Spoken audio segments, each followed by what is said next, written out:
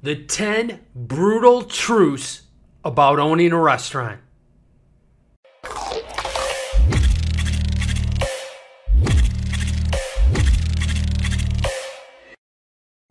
Hey, welcome. My name is Michael Tebow, recovering restaurant owner and caterer turned author, speaker, coach, owner of DFY Marketing Systems, serving the independent restaurant community since 2008, getting you more new customers and getting your existing customers to come back more often, spending more money with no work on your part, serving you up a plate full of profits so you can have a better restaurant and a better life. So today on this edition, we're going to talk about the 10 brutal truths of owning a restaurant. So I'll give you a little context on how I came up with this and why I came up with this. So I'm a old restaurant owner from way back.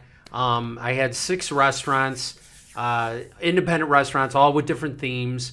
Not at one time. The most I had at one time was 2, because any more than that, it gets a little nuts because I had a really, really big catering business, which is extremely profitable. And I kind of did things half-assed backwards. I opened up my restaurants to help promote my catering business. Usually it's the other way around, but I did it kind of backwards. So I learned a lot, and over a 24-year time span of running restaurants, everything from an independent pizzeria, which I started out with after I graduated high school when I was 18. It was a small place, had 3-4 tables, mainly carry out and delivery. And I opened that. It was called Giuseppe's in 1984. And I bought it from this older Italian gentleman who really, really, taught me a lot in a very short period of time, like a week, on the pizza business. So it was kind of like, trial and error, trial by fire, whatever you want to call it, that I became a restaurant owner. And being a restaurant owner doesn't come with like an instruction manual, right? There's no classes that I took. There wasn't, a manual that told you how to manage employees, how to market your business, cost control. I mean, there's a lot more tools out there nowadays. And I actually teach at the local community college in the culinary arts department for students that, want to learn how to open up their own restaurant and the ins and outs. So that's kind of the context. I actually wrote this at 4:30 this morning. So it depends on whenever you're watching this. I get these ideas stuck in my head and I get up and I got to get them down on paper because I think you're going to find these interesting and also helpful. Now, they're not meant to be negative. They're meant to be realistic. And I call myself a cautious optimist. So I'm not pessimistic and I don't like to dwell on the negative. But I do embrace reality. And it's that old saying, right? Expect the best, prepare for the worst. You don't want to be caught without a plan. Not just plan A, B, C, and D. My good friend, Mr. Rory Fatt, taught me that to always have a backup plan to your backup. We used to do large seminars together, and he always had like 3 or 4 backup plans if something went wrong. So always have a backup plan. That's good. But these aren't meant to be negative.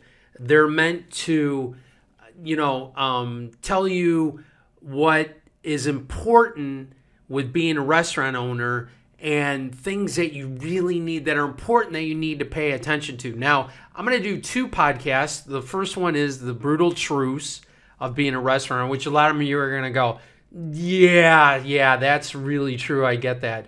And then the second part of this is going to be, the 10 commandments of owning a restaurant. Okay, so we got the brutal truths. That's this episode. And then we're going to have the 10 commandments.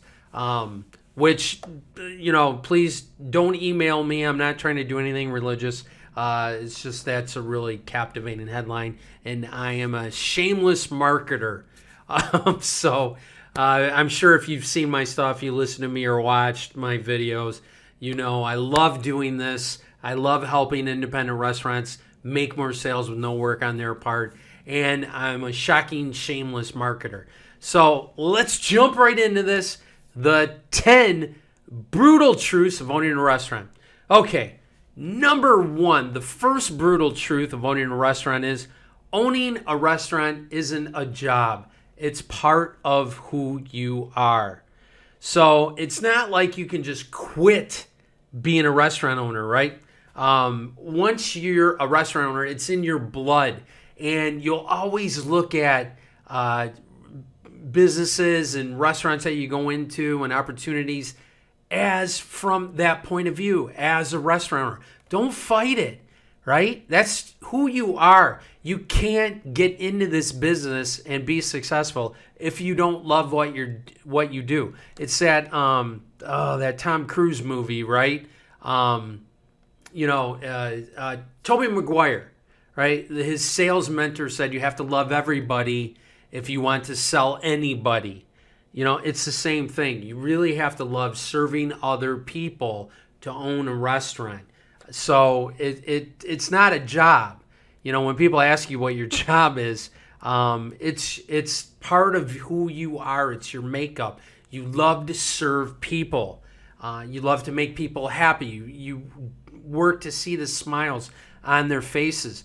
I equate owning a restaurant and serving people food is such a personable thing. Did you ever think about that? There's only, like 1 or 2 other professions that, you're nourishing someone's body, their soul. You're creating, this experience. You're making memorable experiences happen for families. I mean, where's the number 1 place that most people get engaged or celebrate birthdays or anniversaries, life and death? Are at restaurants, right? It's a pinnacle cornerstone of our society. It's a really, really important career. And I've never known a restaurant owner, independent anyways, let me preface that, an independent restaurant owner that, didn't embrace it as their life. It's not their job. Right? They just don't, clock in and clock out. That's not what we do. So owning a restaurant is a job. It's a part of who you are. And you won't stop being a restaurant owner. Trust me. I sold all my restaurants back in 2008, and I'm still a restaurant owner. I still view things. I'm still helping restaurant owners. It's just a part of who I am. I love to cook. I love to entertain. I love to cater. I still help some of my local clients, with their catered outs. So it's just a part of who you are. So get over it. It's who you are. Number 2, nobody cares more about your restaurant than you do. Okay, I hate to tell you that. I hate to break it to you, be the bearer of bad news. But no one's going to care more about your restaurant than you. All right, it's your baby. It's your child. They just don't have the same commitment, right? You put your blood, sweat, and tears. You might have put up your house. You might have put up your, kids' college fund. You might have made a lot of sacrifices. You might be going through a tough time right now. But you got to understand, nobody cares more about your restaurant than you do. You have to use that. You have to understand that. You have to understand people's limitations. You can't treat them all as an owner. You want them to be owners, but the reality is they're not going to care as much as you do because it's not their business, it's not their restaurant. All right? And that will help you set expectations and how to, the key is, let's face it, the trick, we have a lot of employees, right? Restaurant owners have a lot of employees because, the hours, you need a lot of people to run a restaurant. It's employee intensive. The profit margins are really low. And the trick is to be able to find people that you can trust, that you can motivate to get to do the things that you need them to do so you don't have to, because you can't do everything and be everywhere. All right, but remember, no one's going to care as much about your restaurant as you. Remember that.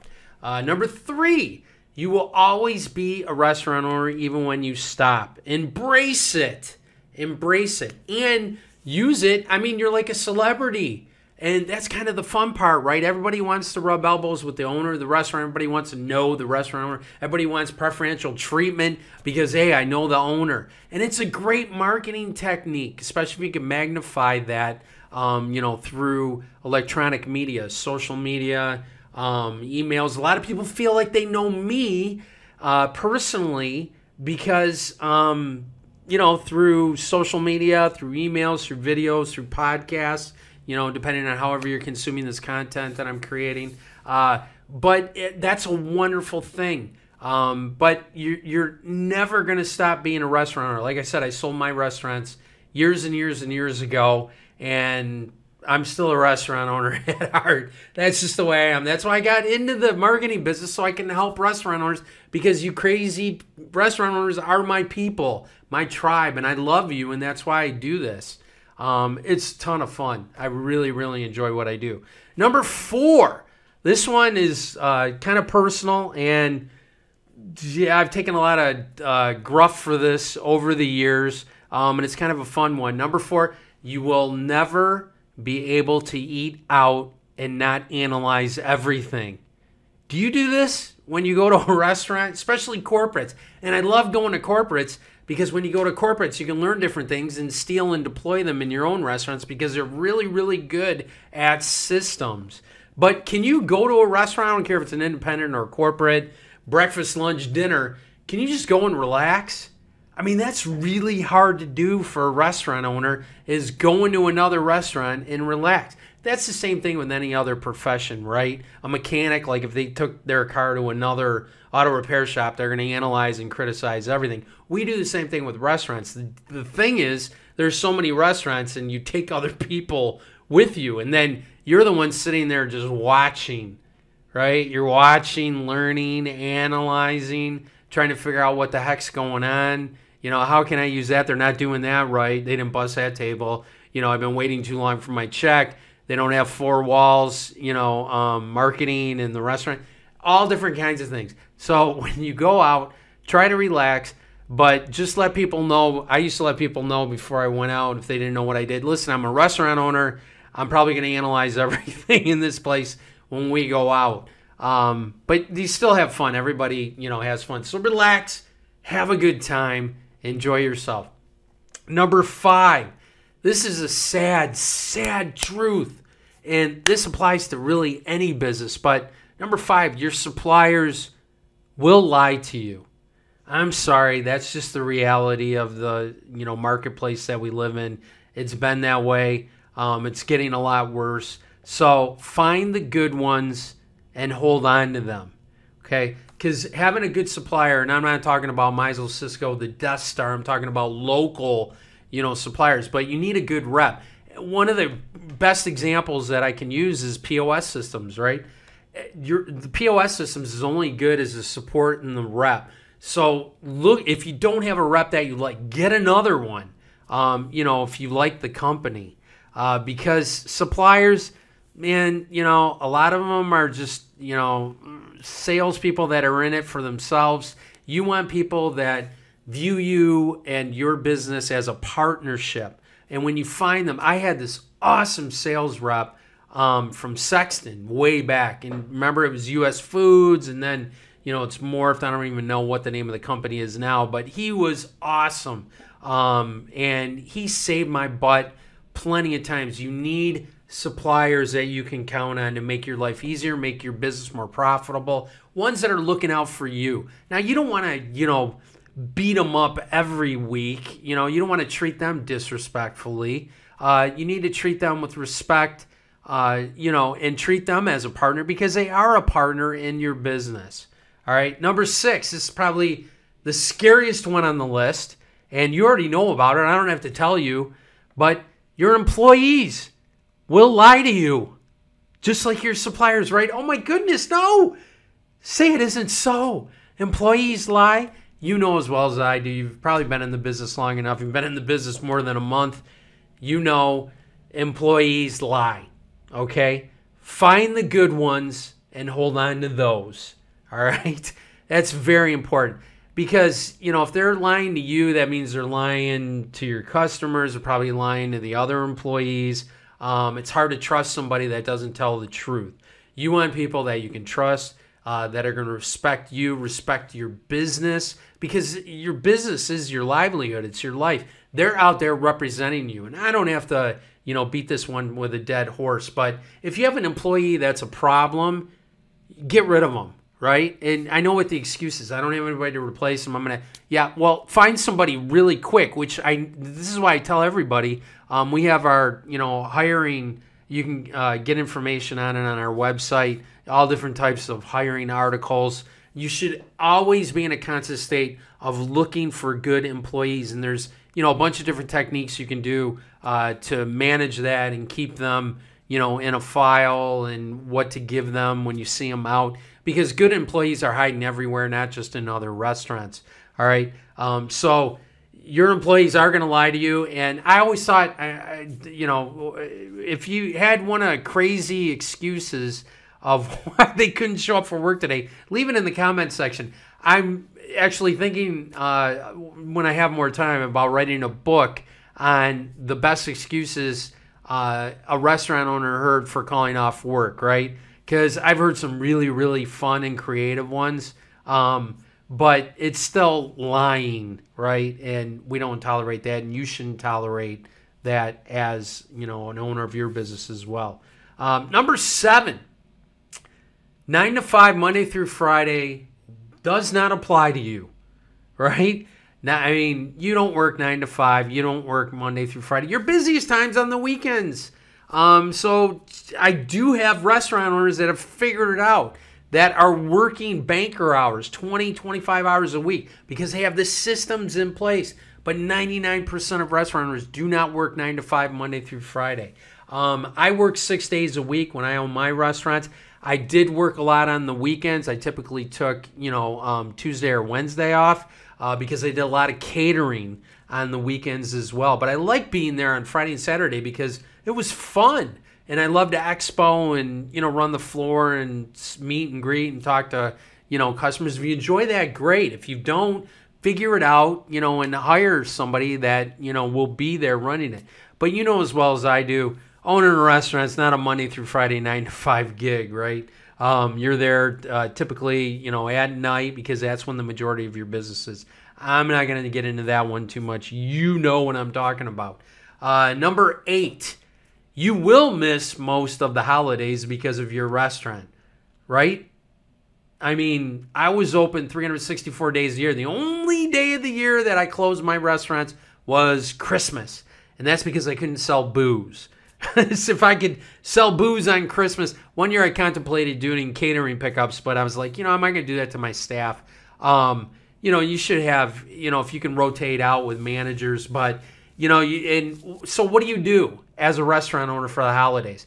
This is what I did. Brought my family in, and they loved it. And I got to celebrate with them. Yes, I was working. I had to get up, from the table a couple of times.